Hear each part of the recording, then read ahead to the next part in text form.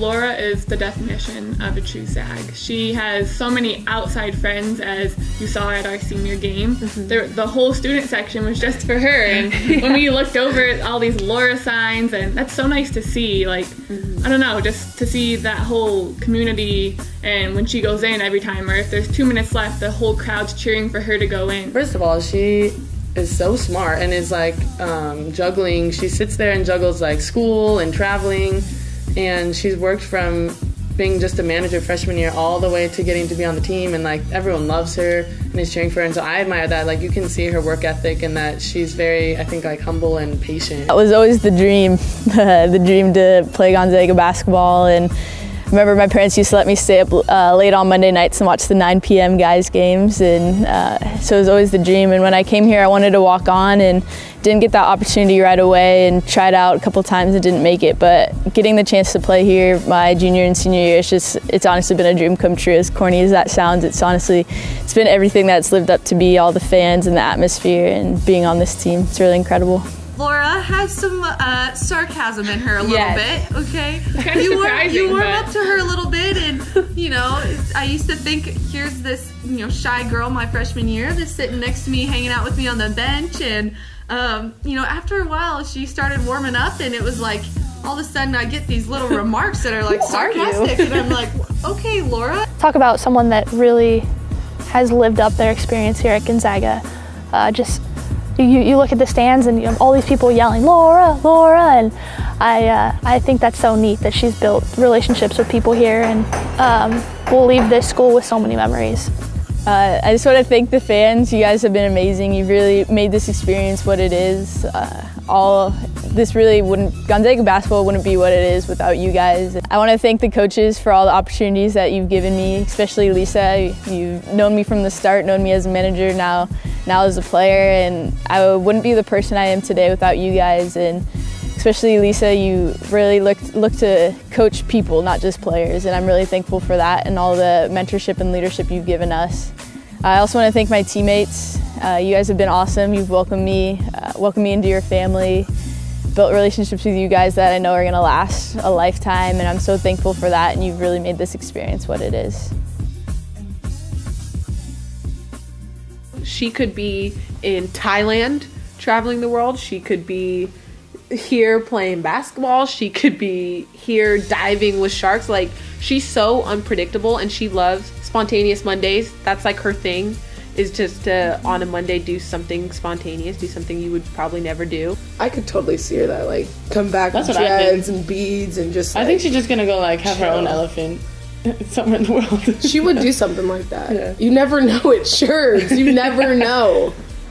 I don't even know where I'm going to be in the next 10 minutes, so we'll see where I am in 10 years. I'll let you guys know. I'll send you an email or something. If she does get in trouble, like for defense or whatever, missing a shot or something, she always kind of like, yep, here we go. Like, she'll suck her teeth and just like, and clap. Like. A big part of why I transferred was just kind of lost my love for basketball, and really Gonzaga's helped me find that love again for the game, and the game's always meant a lot to me, so to be here and feel that again has been pretty special. The way that she competes with everybody, it's like she said, it's not the yelling, but it's the eyeball. No, like, even if it's clearly off of Shaq, it's her ball. She'll kick it out of bounds and be like, oh yeah, that's off Shaq. And I'm like, it's seriously? Her ball no matter what. Sherbs, thanks for letting me rebound for you, let me be your shooting buddy, hanging out with me, and just thank you for bringing life to this team and just always being solid and being that calming force and that reasonable voice. Sophomores, juniors, freshies, red shirts, just soak this experience in, just take it all in, because it goes by so fast, and I'm sure you guys already realize that. I always say craziness in the kennel. I mean, it is crazy in here, and it is. You just walk in and you get goosebumps. You know, my very first game as a redshirt got goosebumps until my very last game, you know, as a senior here. So it is something special, and I wish I could tell my 17-year-old self, you should go to Gonzaga to be a part of something that great. But I mean, everything works out the way it's supposed to. Energizer bunny. Keani. Passionate. I would probably say, yeah, Kiara, probably with the Energizer one. Maybe just like vibrant. My favorite memory, there's just so many. I'd say every single time we cut down nets is my favorite memory here or back in New Orleans. Those are great memories. Going to the Sweet 16. And every time we step into the locker room with my girls is you kind of learn when you're a senior to just embrace that time and embrace those moments because you know that you're not going to get them anywhere else. Last year in Vegas, WCC tournament, she wasn't playing very well, and Keani's the type of person who just so badly wants to play well, and not for herself necessarily, but she just wants to contribute to the team. And so she wasn't hitting her shots, and then she came out the next game, and I think we're playing San Francisco, and she was on a rampage. What I admire about Keani is just like her free spirit. Like she just does whatever she feels like she wants to do, and she just enjoys all her time. I feel like, don't you think? Like she's just crazy and has fun. She's been crazy lately. Like just does what she wants, and she's not concerned, like, you know, what anybody else thinks of her. She's literally just living. Like does what makes her happy, and she's really like doing what she wants this last year, and I like that. And I really enjoy that. I think it all began with her energy. She came in and she's always been a really confident player, and she brings it every single day. She works hard and she puts in a lot of hours in the gym when nobody's around. So she's definitely been that player that you can look to. If you just want to get some shots up, you can definitely ask Keani, and she brings energy to practice, to the games. That's just who she is. Being a Zag definitely hits home, and it's definitely going to be hard to let go. Gonzaga fans, this place is special because of you, because of your support, because of your huge hearts. You guys make the kennel a special place, an amazing place to play. Bad for teams that want to come in here and try to. It's a weird experience, but it's amazing. There's no other place like it. Sunny's definitely somebody that I look up to. I've had to play against her since I've been here, so I've learned a lot from her.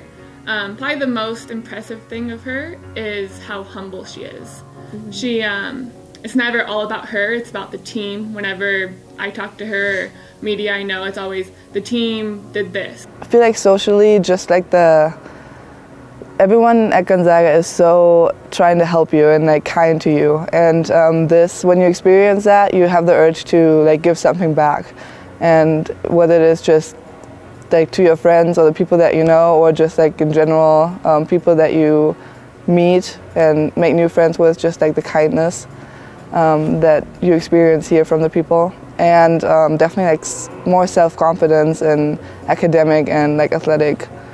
Sunny would always raise her hand when she would foul, and it would drive all of us nuts because obviously she was a very fundamental part of what our program was trying to achieve. So she'd like foul and bam, up with the hand, and we all were like, stop. And there were even times when I'd be like, nope, that was on me, and the ref was kind of confused, and she's like, no, it's on me. I'm like, Sunny, I know you're a really nice German girl, but here I'm gonna lie for you because we need you to stay in the game. But it was so cute. Her hand would always just shoot up.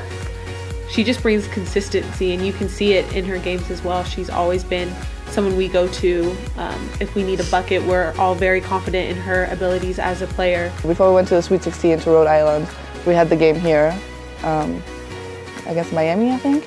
Yeah, and sold out kennel, super loud. My parents were here for that game. I remember where they were sitting. They were sitting up there, and I think the whole game the people were standing. They didn't sit down.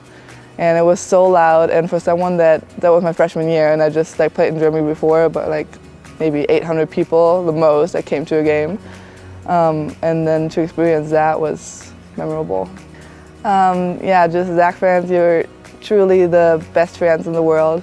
Like I said, knowing that you'll always be here, no matter what happens to the team, if we lose or win, that you support us. It's an incredible feeling, and I want to thank you so much for the 4 years and that I've played here, but for all the years that you supported the Zags.